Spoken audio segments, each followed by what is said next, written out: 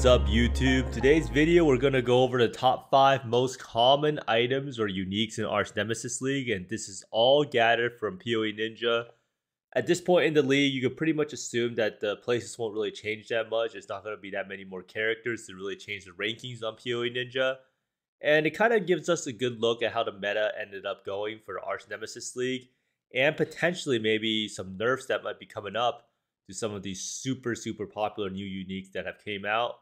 Now, before we get started, we could probably take a look at Scourge League and then be able to compare and see what exactly changed from Scourge League to Archnemesis League. Now, a lot of this is usually just the meta of the builds. Like, for instance, last league, one of the items I didn't think would be up here was Thread of Hope. But the last league's most popular build was CI Flicker along with Cast on Crit Ice Nova. So it only makes sense that you want the Thread of Hope for CI Flicker, I think, for like Lancing Blows or something. And it also helps out with CI Cast on Crit Ice Spear, right? And then you can also see that Bottle Faith and Watcher Sight is pretty high up there. So if you were a betting man, you'd probably put the house on Watcher Sight being number 1 again, right? And Bottle Faith is probably going to be up there. Headhunter is probably definitely up there too, right? Because of all of the juice content on the maps. And Thread of Hope, probably not going to be up there anymore if I had to guess. Mage Blood, probably not going to be up there, right? Because Headhunter is just a lot better. But who knows? Maybe we'll see some new groundbreaking uniques in the top 5 because everyone loves an underdog story. So first off, actually, surprisingly enough, we have number 5, Dying Sun, right? Now, Dying Sun is an item that is pretty much being used because you can see the main skill link. So if you ever want to see what builds are being played with the skill, you click the Dying Sun and you can see that Tornado Shot is number 1, the Ice Spear, Kinetic Blast, Winter Orb, and there's also some Cast on Crit Ice Spear people, and Forbidden Right. So this item is pretty much on the list because of the popularity of Tornado Shot. Last time around, let's see, you didn't see Dying Sun anywhere near here. And this is pretty much just because Tornado Shot carried it a lot. And almost every single new build that actually has a lot of projectile shooting out does benefit from Dying Sun. And I do think that Winter Orb actually got a lot more popular this time around with more people trying to play it because of the increase to single target damage. And then Cast on Crit Ice Spear is also super popular, and so is Forbidden Right. In fact, Forbidden Right actually uses the Helm enchant that gives you an additional projectile, and Forbidden Right also benefits from the additional area on Dying Sun. So usually, it seems like flasks are always going to be up there for unique flasks. People almost always run one unique flask at the very least. And it really depends on what build they are playing, which unique flask they'll choose. And Bottle Faith is the next one, right? The Bottle Faith actually was number 2 last time, and now it's fallen to number 4. And part of the reason why is probably because of the projectile builds, right? So Dying Sun definitely took a chunk out of the Bottle Faith builds. Now, Bottle Faith is mainly used in Lightning Strike and Cast on Crit build. There's a lot of Cast on Crit builds actually that do employ using both Bottle Faith and Dying Sun. Now, Bottle Faith is kind of important that you're kind of nearby the enemy, so when you drop the Consecrated Ground, that the Consecrated Ground will be on top of the enemy. And one of the coolest things is that if you actually buy the Battle Pass, so I actually got a Bottle Faith, and you can actually put this MTX on.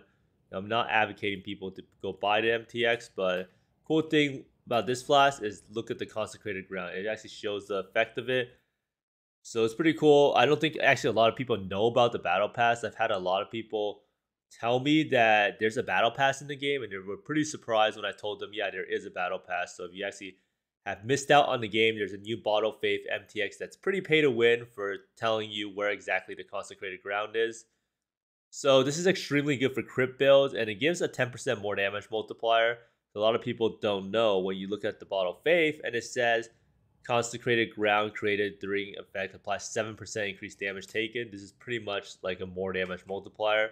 And this roll is actually incredibly important. So when you roll a Bottle Faith, make sure that this number is 10% and not 7, right? Even if the crit chance is higher. Now, this item has actually been nerfed a couple times. Most of the flasks have been nerfed a lot. Even Dying Sun, one of the things they did to nerf the flask was they reduced the duration or increased the charges used back in Expedition League when they decided to gut every single flask in the game. Now, before you can see that it used to give like +1 to 2 base crit chance. So this is like huge compared to what it is now today, which is 100 to 150% crit chance, which is pales in comparison to that, right? So some common Bottle Faith builds include Lightning Strike, more cast on crit builds, Spark, and Summon Skeletons and Vault Summon Skeletons. Now, next up, we have our first new unique that GGG introduced. It is actually Ashes of the Star. Now, Ashes of the Star is mainly an item that is super, super strong because it gives you +1 skill gems. And that helps out for a lot of spell builds. So we go look at Ashes of the Star here. Most people are actually able to benefit from the +1 skill gems. If we take a look at the item, it gives you increased XP, which actually helps out a lot if you decide to do Simulacrum or something like that. It also gives you reservation of efficiency of skills.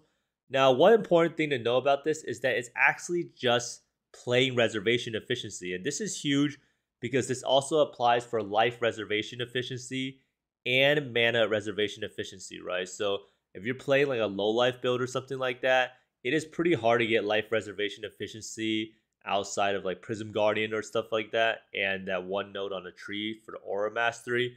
So this amulet is extremely, extremely strong for aura stackers that reserve auras on their life pool. And it also helps out on almost every single spell build. Now, the next part about this amulet that's really nice, and I do think that adds a lot of build diversity into the game, is the plus 30% quality of all skill gems, right?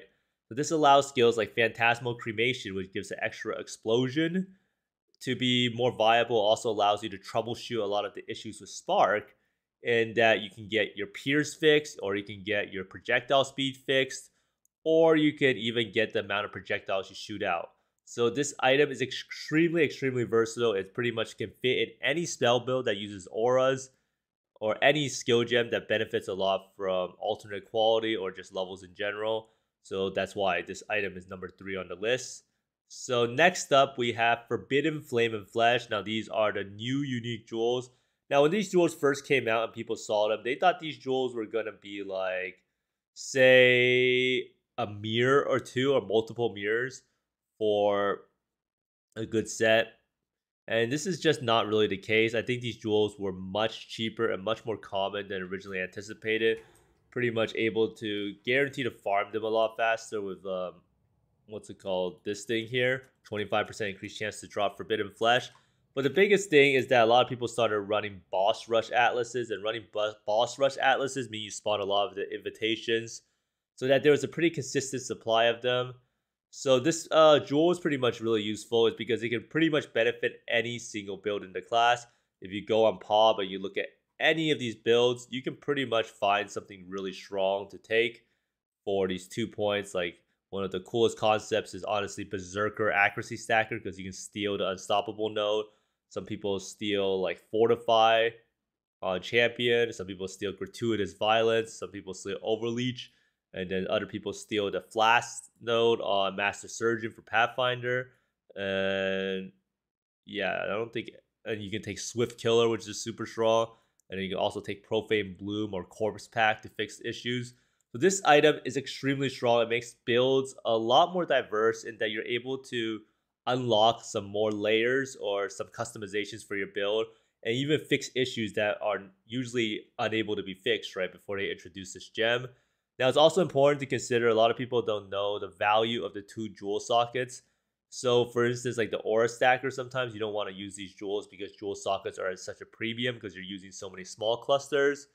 And you do have to note that the 2 jewel sockets do usually add up to around a good chunk of life, and up to around like 20% damage, right? So make sure the thing you're taking for the Forbidden Flame and Flesh is something that actually provides like more value than just pure damage. So lastly, we have number 1, and I don't think anyone is really surprised by this. It's just Watcher Size again, and I do think that this is one of the best designed uniques of all time, and one of the most fun things that you can get from a drop. So every time you do Uber Elder, you see a Watcher's Eye or Prismatic Jewel on the ground, you're never really sad to ID it, right? Because you always feel like you can win this jackpot. You can get the next Hatred Crit Watcher's Eye with Vitality and Precision. And it's just this gambling, and makes every single time it drops a fun experience, right? So the most common Watcher's Eyes that you usually will see is Hatred and Precision Watcher Eyes. Precision is one that can generally be fit into a lot of builds because you can just run a level 1 Precision and then you can get a benefit of multi or attack damage, which is pretty generic. And lastly, we have Hatred, and Hatred is mainly used because a lot of people are running the Fizz Conversion Tornado Shot, and it also helps out with cold damage or base crit. Now, another common Watcher's Eyes that a lot of people use is Summon Skeletons. Summon Skeletons is like the second most popular build of the league, or third, and almost every single build uses Determination, right? So we go look at PoE Ninja. I'm pretty sure if we go look at build, number 1 skill is actually Determination. So every single build can pretty much benefit from a Determination Watcher's Eye, and Summon Skeletons is no different, right? So lastly, what can we actually conclude from this top 5 list is that the meta really defines what uniques show up on this list, and you can definitely see this with Dying Sun and other items. And the new uniques have definitely added a bunch of build power and customization, and a lot of them are just really versatile. Now, one thing you might be wondering is where's Omniscience? Now, Omniscience is way down over here. This is actually the full list.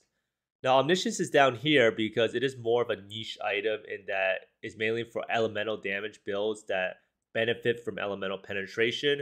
So if you're like running an Ignite build or something like that, or you're doing a Fizz build or something, then it doesn't really benefit you to run Omniscience.